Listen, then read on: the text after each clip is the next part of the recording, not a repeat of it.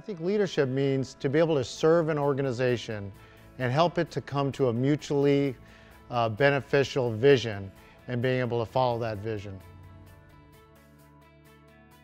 You know, from way back when I started Exports International back in 1987, I always felt technology was vitally important.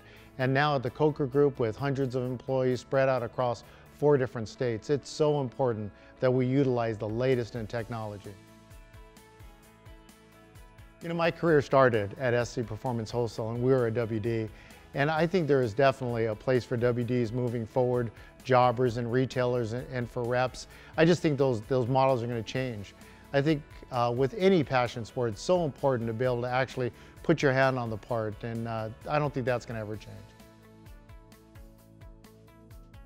I think it's incumbent upon SEMA not to take positions that divide our industry, but take positions that bring our industry together, and to be able to offer not only solutions to the problems that this new distribution model comes out, but creative ways for everybody to move forward and be successful together.